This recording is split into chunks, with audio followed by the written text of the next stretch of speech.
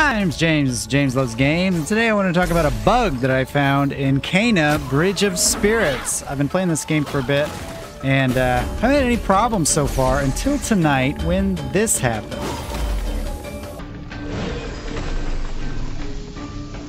So I don't know what sort of sequence of buttons I pushed to make Cana reject all advances and float around like she's on ice. But it stopped when I took damage right here, and so I thought everything was okay. You know, I thought maybe it's not a big deal, whatever, move on, keep playing the game.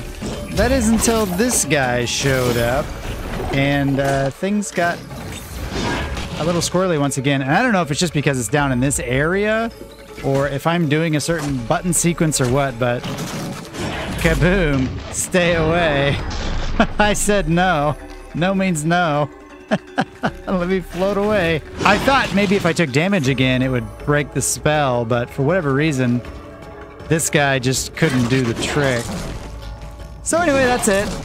It continued like this for about 10 minutes. I tried everything I could. I opened up some menus and opened up the map and pushed every button sequence imaginable, and I was still stuck like this, so I had to restart it. So not a huge deal, but certainly something worth considering in my upcoming review once I finish the game, hopefully this weekend. It's pretty weird. So yeah, thanks for watching, and I'll see you guys next time right here on